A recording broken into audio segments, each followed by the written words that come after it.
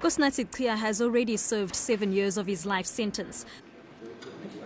But a confession made in a suicide note and new affidavits could earn him the right to appeal his conviction.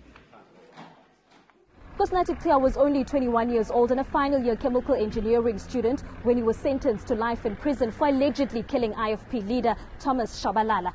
Chiya claims that police investigating the matter were so desperate in solving Shabalala's murder that he was forced to confess to a crime he never committed. The infamous Cato Manor organized crime unit was behind Shabalala's murder investigation. Chiya's mother alleges the officers acted as a law unto themselves, and she finds it difficult to erase what her son endured at their hands. The things I saw those Cato Manor cops do was something I'd never seen before. The way they beat up my son in front of me, they wielded guns at us. They were all over our house with guns. I'm really happy now. Finally, my son has been released. There were too many hidden secrets and people involved that will come out now.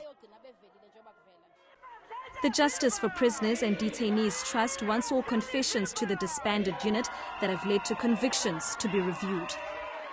There are thousands of people who have suffered a lot of torture by the police during the investigation. There's been a lot of death of the suspect by the police in Cato Manor. There were forceful confessions that obtained from the suspect, and then later those cases are brought to court. Durban. News that moves. eNCA.com.